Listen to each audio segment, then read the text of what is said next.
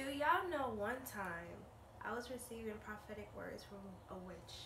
I didn't know she was a witch. God told me your problem is witches. And the crazy thing was, during that season of my life, I was experiencing some of the craziest supernatural encounters with demons. It was crazy. But if you guys are receiving prophetic words, go to God about it.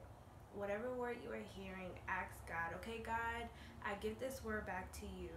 Confirm if this word is for me. And it will give you a peace, you know, because when you're constantly hearing words and you're not getting confirmation about it, then you don't know where you are. Like, you don't know which season you're in. And plus, if the word doesn't come to pass, you get upset and you're like, well, God, you said this was going to happen, but you never asked God if this word was for you or not. So confirm it with God. And once you confirm it with God, wait. Write down every prophetic word that God is confirming to you and wait on it. You know, if you hear a word, it might not happen right away. It might be a word for weeks later, months later, or years later. But just wait on God and understand that God is a God that will fulfill his promises to you. And last thing, test the spirit, please. Like I said in the beginning, I had a witch giving me prophetic words, and I should have known better because none of her words came to pass. So test the spirit. Ask God, God, is this one of your prophets? And he will explain it to you. So if you are receiving prophetic words, please take it to God. Don't act immediately on it.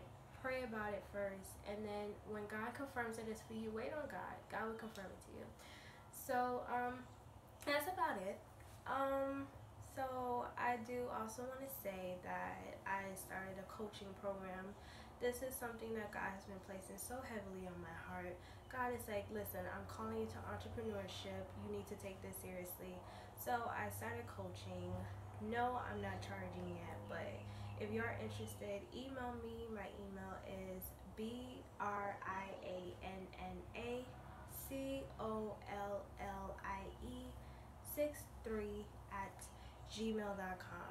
I'm also going to put another email, and that's my business email. So if you're interested in coaching, just email me. No, I'm not going to charge you.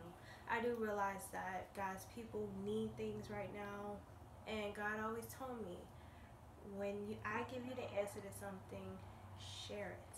So I hope you guys have an amazing day. Be safe. Stay indoors. Stay home. And God will take care of you. God bless you.